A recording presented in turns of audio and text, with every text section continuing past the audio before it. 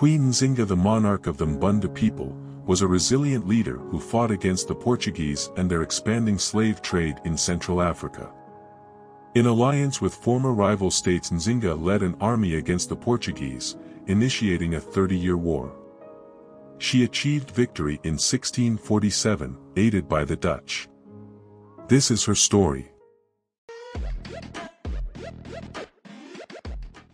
During the late 16th century, the French and the English threatened the Portuguese monopoly on the sources of slaves along the West African coast, forcing it to seek new areas for exploitation.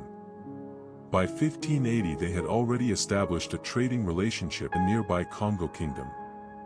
They then turned to Angola, south of the Congo. The Portuguese established a fort and settlement at Luanda in 1617, encroaching on Mbundu land. In 1622 they invited Angola to attend a peace conference there to end the hostilities with the Mbundu. The king sent his sister Nzinga to represent him in a meeting with Portuguese Governor João Correia de Sousa.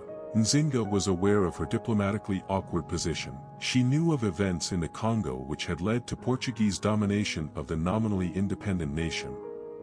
She also recognized, however, that to refuse to trade with the Portuguese would remove a potential ally and the major source of guns for her own state. In the first of a series of meetings, Nzinga sought to establish her equality with the representative of the Portugal crown. Noting that the only chair in the room belonged to Governor Correia, she immediately motioned to one of her assistants, who fell on her hands and knees and served as a chair for Nzinga for the rest of the meeting.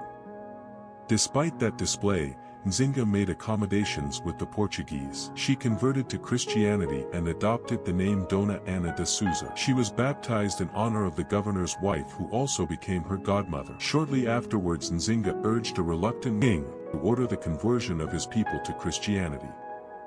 In 1626 Nzinga became queen of the Mbundu when her brother committed suicide in the face of rising Portuguese demands for slave trade concessions. Nzinga, however, refused to allow them to control her nation.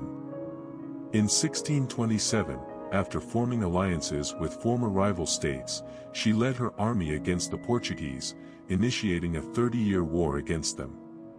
She exploited European rivalry by forging an alliance with the Dutch, who had conquered Luanda in 1641.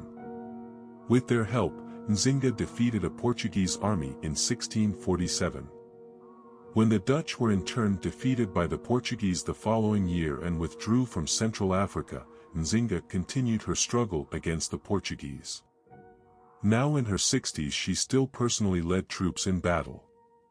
She also orchestrated guerrilla attacks on the Portuguese, which would continue long after her death and inspire the ultimately successful 20th century armed resistance against the Portuguese that resulted in independent Angola in 1975. Despite repeated attempts by the Portuguese and their allies to capture or kill Queen Nzinga, she died peacefully in her 80s on December 17, 1663.